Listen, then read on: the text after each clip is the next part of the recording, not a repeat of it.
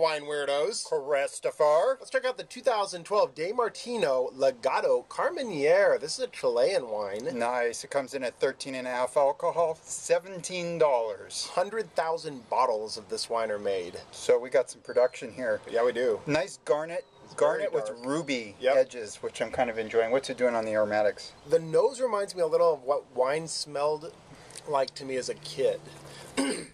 It's kind of some of that darker red fruit, but mostly quite a bit of oak and alcohol coming off. Very pronounced in that respect. We just popped this, so it might be a little tight. What's it doing on it's tight. You know what this reminds me of? What? Reminds me of what wine tasted like as a child. It's pretty oaky. It's very grippy. But saying that, I like the tannin. The oak is very present. The cedar is carrying off from the aromatics onto the palate with just the most sumptuous brambly fruit. Carmenere at its best, I would say. This is delicious. Either I have not had enough 100% Carmenere, or I need to drink more Chilean wines.